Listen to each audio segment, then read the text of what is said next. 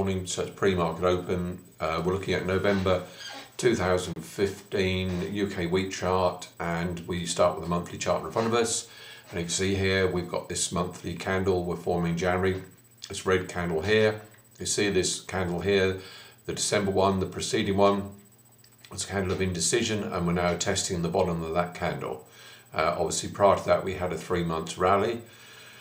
We've got a falling trend line, so the trend is down at present, but we are finding support just above the 60 monthly moving average at 129.25. We closed last night at 131.25. So I'll pop down into the weekly chart. And here's the weekly chart. You can see here, falling trend line, last 2 years. We've had this rally last 3 months, and we've pulled back. The big question now is how far we pull back and what happens next. Obviously marked here quite clearly, the green line is 60 weekly moving average at 129, lining up with the monthly 5 moving average. And you can see here that comes under at 28.67, so they're all coming nicely together. And we've got this sort of like hammer formation candle making at the moment, testing and hitting this 20 moving average, weekly moving average here at the moment. So let's go down and see if we've got any signs. This is our normally weekly. I've done some various studies here. We'll just flip through.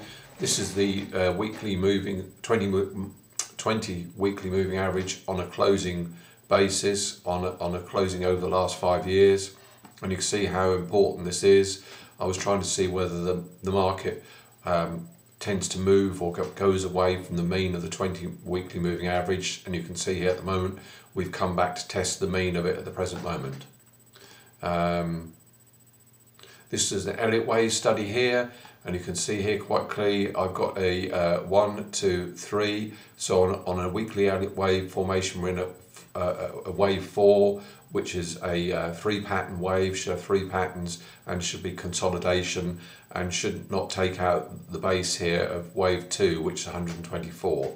So at 131, so we've still got quite a bit that we could fall until we find support on this long-term chart. I've marked the wave 4s here on the last 5 years. You can see here that when they take place, and also how they tend to get revisited.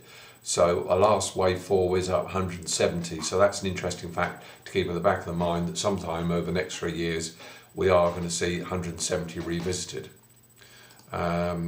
Just coming quickly down here, this is my study on the head and shoulders pattern, how many times we've seen it in the last 5 years. We saw it here at the bottom here at end of 2011, here as a top in 2013, and I've identified one now that we've now formed in the bottom of 2014.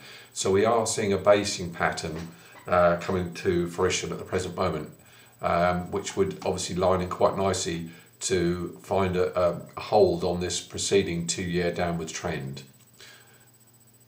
And then finally, excuse me, I'm doing a weekly time study just to see if I can get any cycles. That's following on from my January long-term time study, and for some reason I found out that the market does turn on the 27th of January, and this has happened to the T the last 2 years, and 3-4 years. It's always changed within the last week to the first week in February, and the move are following that on the 27th of Jan, the last week. We normally see a 20 pound a tonne move. So basically in 2014 we saw a low, and then we broke this falling trend line, and through to March the 17th we saw a 20 pound a tonne move. The same happened in 2013. We saw a high, and then the market fell 20 pound a tonne to 11th of March. In January, a little bit different here, and this is when we saw the head and shoulders pattern last. We saw a high here, and then it continued to rise till the 19th of March to 13 pound a tonne. On the 7th of February, same thing happened. We saw a high, and then it fell down here to the 7th of March, 25 pound a tonne. So what it's telling me is if you think 3 weeks ago, I said that we'd look for a market turn on 27th. We can look for that definitely if history repeats itself, what it's showing on this chart it's likely to do, and we are likely to see a move of £20 a tonne. So that puts us somewhere from where we are now at 100 over 150, or we're going to take out the lows. So now trying to identify where we are on that move at the present moment.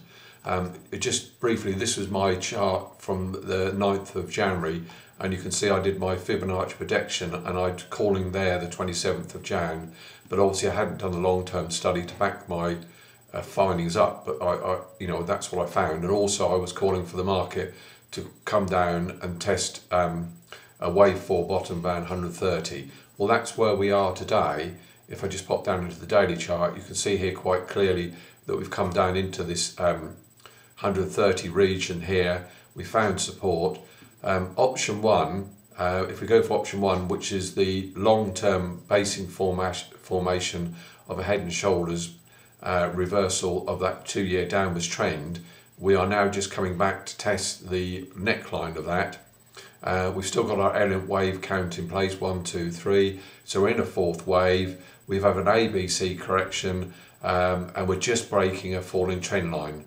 So therefore, if that's going to happen, that should happen fairly quickly, and we should see a rise to go back up and take the 6-day moving average and reclaim the gap. Option 2 is a reverse of that, obviously, that we've had a mini head and shoulders on a 3-month rising trend line. We haven't had confirmation of that. We haven't had a retest of the 6-day moving average or the neckline, and then we come down to test the low of 2 here, somewhere around the 124 mark. And then option 3 obviously is that we just do nothing, we just go sideways. Now, if you think back from what I was saying last week on my various studies, that if we're going to see option 1, we need a confirmation of that, to go back up and retest the next neckline. Option 2 here, you can see that, and nothing has happened, it's just gone sideways. So unfortunately, at the present, we're in a transition phase, we're in a wave 4, it's not trending. I have no way of giving you a